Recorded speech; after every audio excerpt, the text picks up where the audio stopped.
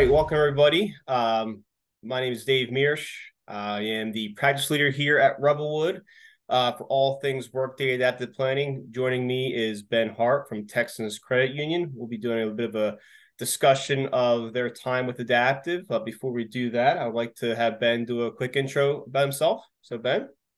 Yeah, thanks, Dave. Thanks for having me. Yeah, Ben Hart, like you'd mentioned, Chief Financial Officer here at Texans Credit Union. We've been here, for a little over 3 years. Prior to that, I was CFO at Texas Tech Federal Credit Union out in Lubbock. I'm a proud Red Raider. And prior to that, I worked for the NCUA, which is like the regulatory arm for credit unions, for about 15 years. Was Deputy Director of Supervision for what used to be called Region 4. Now it's called the Southern Region. And I cut my teeth as a credit union examiner. So right out of school, I was a field examiner for credit unions and got a great education looking at how credit unions are ran out in the marketplace, and 20 plus years of experience in credit unions. Awesome. And with that time within credit unions, what part of that really got you into the FP&A space? Yeah, I think in our line of work, being able to project financial performance is crucial, right? And trying to be as accurate as possible. I think a lot of times if you are projecting your financial performance and you sandbag, if you will, if you under project, you miss out on a lot of opportunities that maybe some of your peers get to take advantage of. That's always interested me, is trying to project the financial future, if you can, well, just as best as I possibly can. I've always gravitated towards that. Great. Awesome.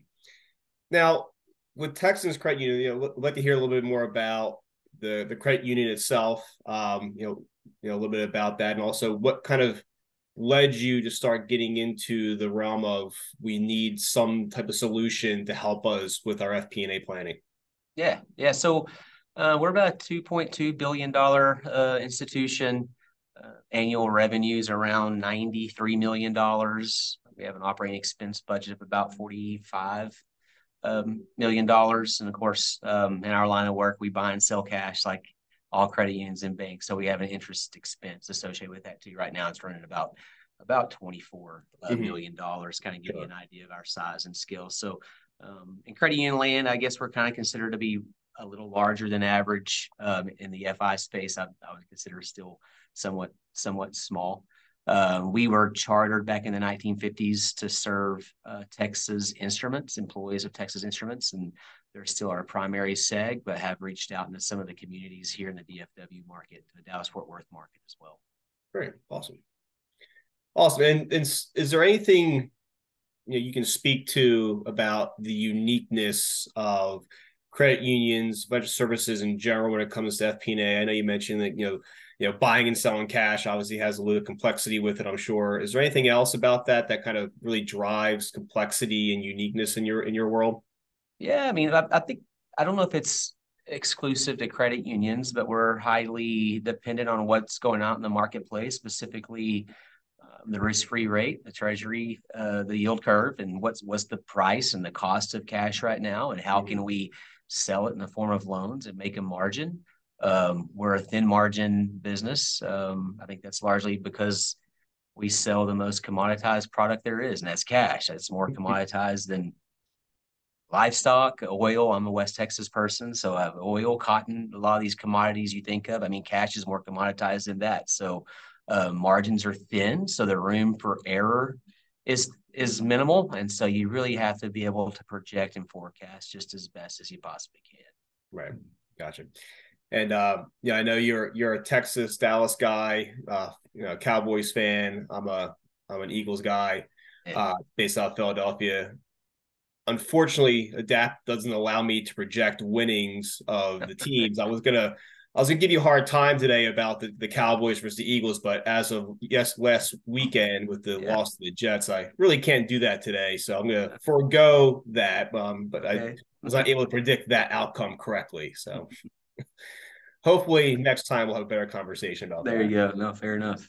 Absolutely.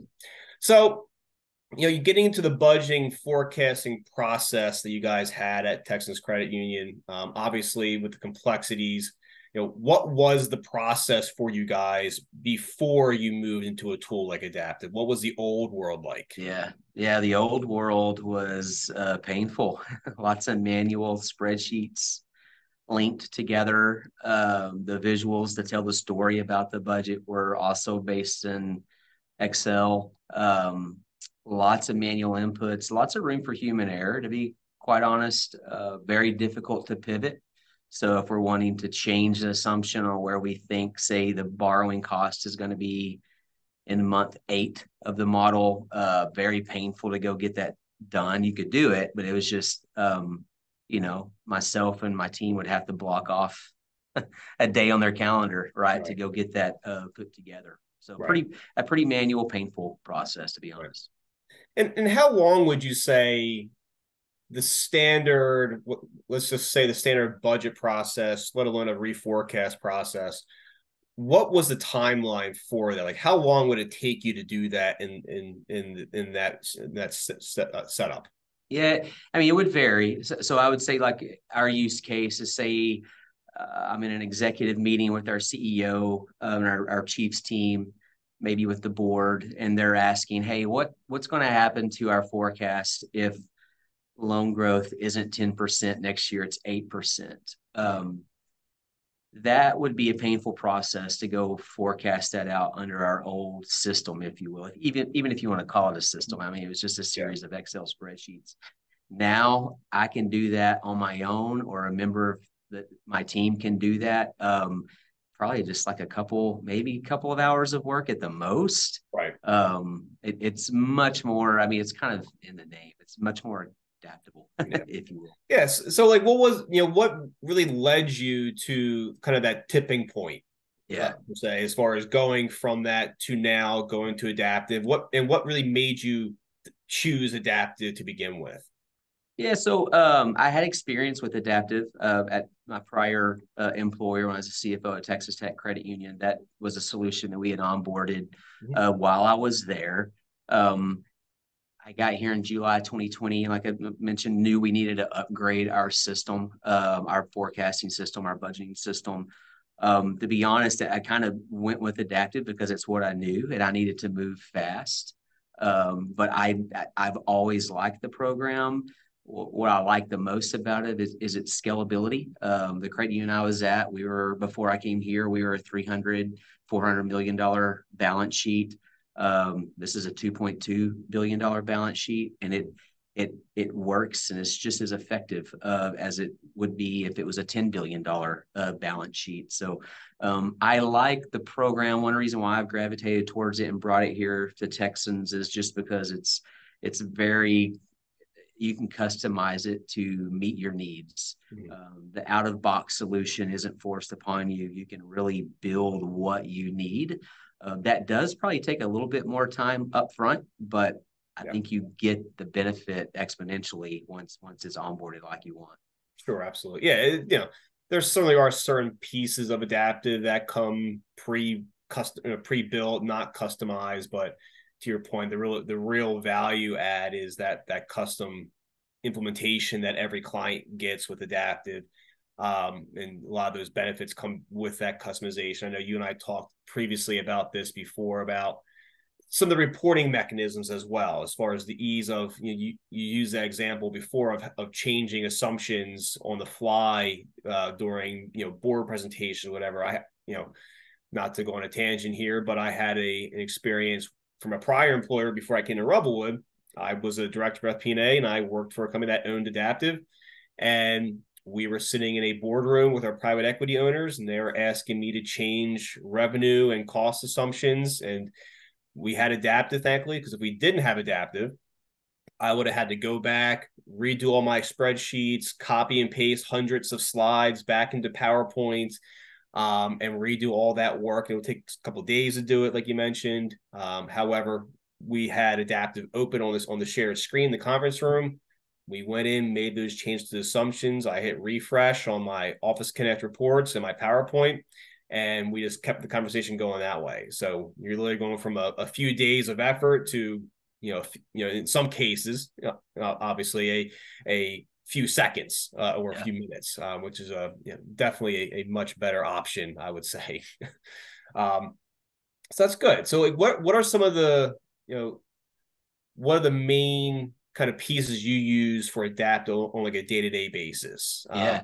You know, In it pretty often. So we do have our product profitability built in, outside of our balance sheet, income statement, forecast, budget. We also have product profitability built into Adaptive. So I'm looking at that pretty often. I'm looking at our contribution to margin per product.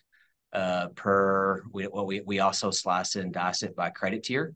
So like, what is a auto loan that's in the credit score of, I don't know, 650? What is the contribution to margin that product is giving us today to make sure that we're priced appropriately? We've been in a rising rate environment for 18 months now, and pricing loans has been very important. So we've leaned on Adaptive to help us make sure that we're getting the return on each one of our products that we expect and that what we want. The other piece I really like about it is the dashboard piece. It's really easy to create visualizations on the fly and compare a baseline forecast to maybe a stressed forecast. For example, what if cost of funds goes up 20% more than what you projected 3 months ago? I mean, I can quickly, easily, like you mentioned, show a board member through a visualization what the impact that type of assumption or that type of stress would do to our revenue stream. So I find that very, very helpful. Where in the past, again, that would have been quite a bit of work and maintenance before I could give our stakeholders any answers. Right. And the what if scenarios obviously is always a big part of that as well, where you can lock down certain versions of those forecasts, which makes it a little bit helpful as opposed to having dozens of Excel files saved out there. So how could you compare the old process to the new process? Is it comparable in any way? No, it's not comparable at all. When you're working in static spreadsheets, it's just very difficult to share work with team members. One thing I do when I'm working in Adaptive, I'll have 3 or 4 instances opened, right? So maybe I'll have a balance sheet, income statement, forecast opened. I'll have a key ratios page opened, and then I'll go change an assumption in one instance and then go refresh all those pages, and I can immediately see what's going to happen to our income statement, what's going to happen to some of those key ratios our board members like to monitor if this assumption is tweaked in any way. And, it's not what it's helped me gain more institutional knowledge to our book of business by knowing what would happen to our margins if I stress cost of funds by 20% or whatever. That's been very helpful. It's not necessarily that I think that's what's going to happen. I know what the impact would be if it did happen. I think our board and our stakeholders have comfort in that fact. Awesome. Now, I know you mentioned, one of the best parts about Adaptive for you has been the customization of the system. You have some background with Adaptive previously, but a lot of that customization was done with a partner with Revelwood. Yes. So tell me a little bit about your relationship with Revelwood as far as how that process was for you, what you really wanted us to take the lead on, because oftentimes for our implementations we want to have a kind of a shared approach where we want you guys to have some hands-on experience with it so that you can become self-sufficient like you already are, to own your own instance. But tell me a little bit about what Revelwood really brought for you guys to the table. Yeah, for sure. When we brought the solution on, I was the only one enterprise-wide that had experience with Adaptive. And I wouldn't say I'm a power user by no means. I'm probably above average, but not a power user. We needed a shot in the arm to get the budgeting component done quickly. We wanted to use it for our 2023 budget. And so we had a pretty tight time frame to get it uploaded and onboarded the way that we needed it to in order to do our 2023 budget. And so, we reached out to a partner, Revelwood, to help us build it. We could have done it internally, but it would have taken us a much longer time frame than it would have if we wouldn't have engaged with you guys. What I appreciated most about Revelwood is you guys kind of brought us along on the path as we were building out the solution for us. Those engineers you guys have helping us were really kind of training us at the same time, training my team on how to build custom accounts, how to write. I wouldn't say it's coding, but just writing formulas in the system. I found that very beneficial. So we got a lot of training on the way as we were kind of building our program out. Yeah. Yeah. That's, you're referring to what I call our knowledge transfer process. And every client that we have, when we do our kickoff, I'm sure you probably saw it at some point early on, has like our 5 steps of every implementation. It's the same 5 steps that we do for all of them. But the bottom of that slide there's 2 arrows that go across everything. One is project management. The other is knowledge transfer. You're speaking a lot to the knowledge transfer part, and we definitely do want to have that involved. That way, like you said, you may not be, the end all be all adaptive expert, but you're going to know a heck of a lot to be dangerous, to own your own system. After the implementation is done, we will help with the best practices. Oh, maybe don't look at it this way. Maybe think about, have you thought about doing it this way instead? And we've done this at other financial institutions, and it's worked really well for them. And then give you the tools that you need to go on your merry way. But obviously, always be here for additional helping hand. And I know you've reached out to us a few times for some additional support and some enhancements as time has gone on. Yeah, we've had a couple of engagements since we've gotten the program onboarded, one of which was the contribution to margin, the product profitability program that we have embedded into Adaptive now. So that was an engagement we did. Still working with you guys on that. In fact, had a call with one of your engineers today, and we made a lot of good progress on one of the things we're trying to do. That's what I just appreciate about Adaptive and Revelwood. You can make it your own. There's not anyone using Adaptive the exact same way. Everyone's going to be able to put their own fingerprint on the program, where a lot of these solutions I've looked at in the past, you're kind of stuck with the out of the box solution, right? And don't really have much control on how to customize it for yourself. And that's like I say, that probably takes a little bit more work up front, but we're most definitely reaping the benefits of having that customized solution now. Sure. And it takes a little bit more work up front for sure, but it's definitely well worth the effort. One of the things I see a lot of other partners, a lot of other tools they do as well, is you guys give us all your requirements, all your needs, your desires, and then we go back behind the scenes, close the curtain, we do all the work, and then come back to you when it's all done, pass it to you, and we're done. That's not how we want to do it, because then you lose all that background knowledge, all the working knowledge, and it's a much more communal effort. It's an iterative process, but it's intentionally iterative for that reason. I was actually talking to Gary, who's one of our senior consultants, who's on your project, I should say. He always says, he goes, Texans Credit Union, they're my favorite client of all time. So hopefully there's no other clients of ours on this call, but he always speaks your guys' praises. He loves you guys, as does Mary. Some of the people who've been involved with that project. So that's been great. So they're both great, very good trainers. I've at my prior employer actually had taken a class that Gary had taught at one of the Adaptive conferences, and I would say that's probably important if you're going to take on this solution, is get a little bit of training, just enough to make you dangerous. That way you can do some of the low-hanging fruit type customization things yourself. And then when you have the big projects where you don't have the time or the skill set, that's when someone like Revelwood could step in and really help you out and give you a shot in the arm. Yeah, absolutely. And then the more people that you guys have on your side who have a working knowledge of the system should effectively make you guys be a little bit more efficient, because then you're not going to have to bring on, I would say in the old world, if you had to add more bandwidth, you had to bring on more FTEs to support that. If you guys have the working knowledge of Adaptive, you don't need to bring in the additional cost of more individuals. You can do more with the same group of people you have currently. Absolutely. Yeah, absolutely. Yeah, I'd say our finance director and our SVP controller and I are the ones who use the program the most. And we're going, just like probably everybody on the call right now, we're going through the 2024 budget process now. In fact, just got out of a meeting where we were meeting with our IT department and talking about the CapEx needs that they're going to have next year.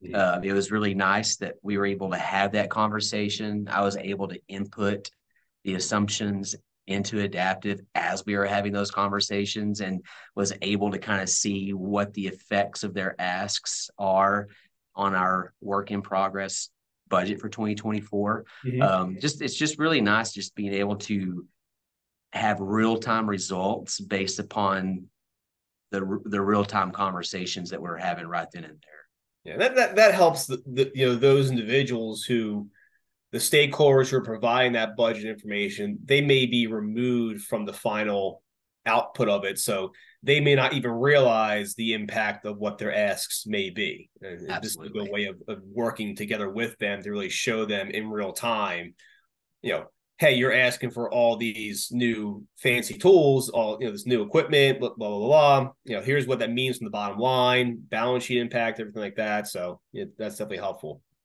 For sure. So, with that, with those type of meetings, with the usage of Adaptive, what kind of feedback internally have you received as far as Texans Credit Union using Adaptive since the implementation was completed? Yeah, I think all the stakeholders have been very pleased with the solution. Number one is being able to give answers relatively quickly, specifically if it's from our executive team or our board of directors. If they're asking what's going to happen if this particular assumption is stressed, I can get back to them relatively quickly, if not right then. They most definitely see a benefit there, where in the past it was like, okay, I'll have that for you at our next board meeting, or I'll have that to you, next week. Now it's more real-time answers. It's given, honestly, me a little bit of credibility as well. As a CFO, you want to be able to give as much information to your team as possible, meaningful information, actionable information. And that's been the solution has allowed me to do that. We use it a lot. We have a strategic planning session tomorrow with our board, and did some scenarios in our forecasting piece of Adaptive to kind of show our board members what's possible, right? What's not possible.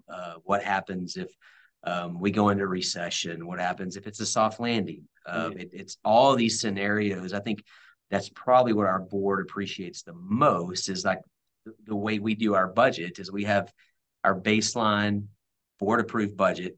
And then I have what's called an optimistic scenario and then a pessimistic scenario, and kind of provides them a range, right? In the past, with a series of Excel spreadsheets, I would have to replicate everything times 3, and just you can't do that. With Adaptive, it's real easy to add multiple scenarios to a baseline budget. Gotcha. Awesome. And just real quick, just for those in the audience, we are taking questions. So if anyone wants to have anything suggested for questions, you can please use the Q&A option, and we'll definitely get those questions answered for you if there are any. So Ben, now that you have obviously the buy-ins there, people are enjoying the system, the feedback has been positive. What do you see as kind of your next steps in financial transformation in the company, but also with Adaptive? Yeah, so really want to fine tune our income statements per cost center. So the way that we brought in our financial information was at the cost center level. Right now, we're looking at most of our financials at an enterprise-wide level, but we have the framework and the bones to really be able to show, hey, this is the impact or the contribution to margin for this particular branch or this particular department. I stopped short on saying it's a way to use branch accounting, but it is a way to where you can see how specific branches are performing against one another. And that's probably something that we really want to kind of hone in and mature in 2024 and in 2025. And I think, when we were chatting before about adaptive, as much as you're using adaptive, you still feel that you're not using Oh like no, its yeah, full potential, correct? yeah. To be honest, and I probably should have said this at the onset. One reason why I did look at a couple of other solutions, but the reason why I went with adaptive was two. One, I had experience with it. Two is it's scalable. We'll never have to find something else. I mean, adaptive will work for your largest organization that they're known to man, right? Yeah. All the way down to a smaller credit union or bank. That's what I really like about it. It's just its scalability. You're never going to outgrow it because it's going to adapt with you. Again, it's Yep. in the name, Yep. adaptive. It's Yep. gonna you can change it to meet your needs. Awesome. Awesome. And when you went through the process of getting adaptive initially, did you have to go through any kind of business case with senior management to make the investment initially into adaptive? Yeah, fortunately for me, no. Everyone knew it was a dire need. They knew by the timeliness of answers we were providing whenever there was a financial question on basically what if type questions. It was Mhm. taking way too long.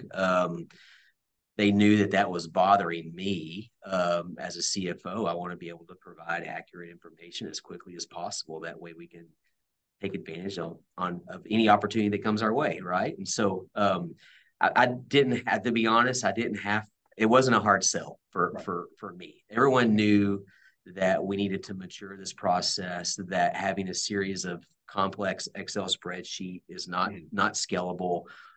We're in growth mode, and we need to have tools that's going to allow us to grow. Yeah. I guess it makes sense that, sometimes the CFO, if the CFO realizes there's a need for something like this, that's probably a good enough business case. So Yeah. okay. And so what do you think is what do you like most, or what do you find most useful, about Adapt? I know you said the scalability and things like that, but what specific component do you think is kind of like the thing you like most about it? Yeah, I like the insights I get in I think I mentioned earlier, like the way I like to use it is I like to have 3 or 4 instances open, and then I can tweak one sheet or one assumption, right? And I can immediately see what's happening to the balance sheet and income statement, or what's happening to some of our KPIs just by tweaking one assumption. Like I can see all that at once. That's Mhm. really important to me. Also, to be able to like just create visuals on the fly real quickly to show the impact that a tweak to an assumption is going to have. I think that's really, really important. The way we kind of use the solution is that we also use it to kind of recast the budget every month. Mhm. We load in actual performance, right? And then we demonstrate our actual performance compared to what we had budgeted for. But then we also have what's called the forecast. So it's like, well, what happens if the budget materializes perfectly for the rest of the year? Where are we going to land? I think our stakeholders like seeing how that forecasted line for whatever metric, we do it for all of our metrics, but for whatever Right. metric that is, they'd like to see, is that forecast going up or down from what it said last month? Just so you can kind of see what the trajectory is for all of our KPIs. Mhm. Those are a few of the reasons why I really like adaptive outside of the scalability and the Yeah. ease of use. Yeah. And one of the things, I'm not sure how often you keep up with the quarterly releases that Adaptive does with updates, but one of the upcoming ones, just reminded me when you were saying about the scenarios is um, there's going to be a new concept of personal scenarios where you can actually create, Dave's or Ben's version of budget 2024 final. And even if it is a final budget, you can then create a copy of that just for your user in Adaptive where no one else can see it. So Yeah. Ben can create his own special, unique use case version, and Dave can have his separate one. Um, that's a new enhancement that Adaptive has, and Adaptive has enhancements that come out major releases twice a year. That's one of the ones that will be coming out in the very near future. So Good. So what about Adaptive specifically do you think makes it a good solution for credit unions themselves specifically? Yeah. For credit unions themselves, I know I have leaned on the solution a lot with this rising rate environment. If it'll be kind of hard to explain if you've never used Adaptive before, but I'll try my best. One Sure. thing I like a lot about it is I can see actual performance. So, for example, how are our yields on, say, auto loans trending? I can see those front and center and see what the trend is. And then I can, in that same spot, adjust an assumption to really fine tune where I think it's going, hence a forecast or a budget. I think it's been very helpful in this rising rate environment to be able to see that and be able to plan for the effects of a higher rate environment. So that's what I would say specific for credit unions. But I'd also say the program, what I was surprised, I went to an Adaptive Insights conference a few years ago. I was really surprised at how many just private sector businesses use the solution. So I don't think it's made just for FIs. I think it's made for any organization that's trying to buy something and sell something. How is our long-term viability impacted by the current trends? Right. Yeah, I always use the joke when I talk to clients about FP&A is FP&A, whether you're a credit union, a bank, a manufacturer, healthcare, hospital system. It's still numbers, right? And the numbers, as long as we can make sense of the numbers and build them out correctly, then we can get your implementation completed, no problem. So, last question I have for you, Ben, today is, why did you decide to work with an external consulting firm for this implementation? Yeah, one's bandwidth. Just needed a shot in the arm to really get the solution up and running, so we could use it for the 2023 budget cycle. The other one is just a higher level of expertise. I mean, a company like Revelwood is in the solution all day, every day. They have employees who's been in the solution for 10, 15 years. They can apply their own creativity to the solution as they're building out the program in a much better way than we could have internally. We just probably need a higher level of expertise to get it onboarded.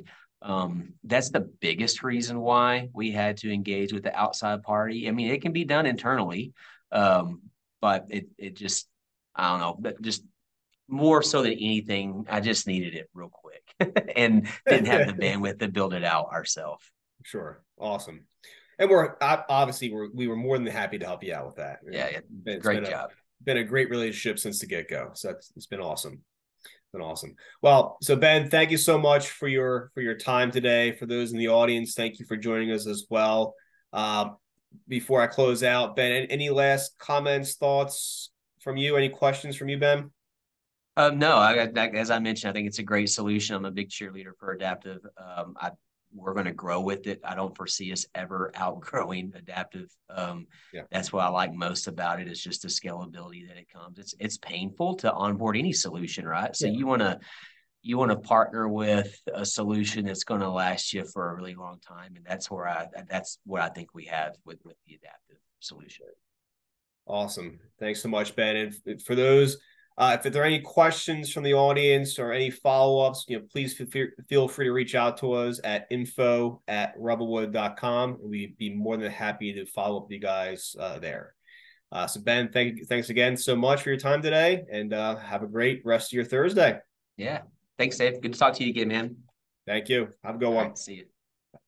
Go Cowboys. Go Birds.